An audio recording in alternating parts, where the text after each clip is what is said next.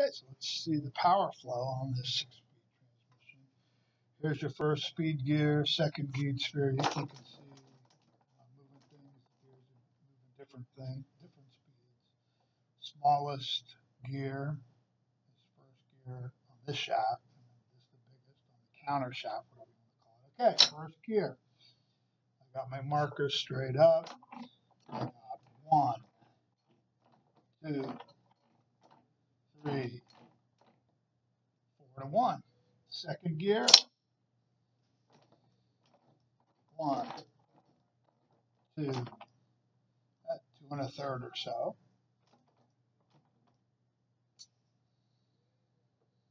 Here's something interesting. Third and fourth, the numbers change, but you have to look at the shifter case for the lever mechanism for that. Okay, so I'm going to go to third gear. 1, about 1.5 to 1, and then fourth gear. 1 and about 1/3. And then we have fifth gear, which is here. Fifth gear is direct drive, so the power comes in here and out there directly. Let's see if I'm right. Got 1 to 1, and then we have overdrive,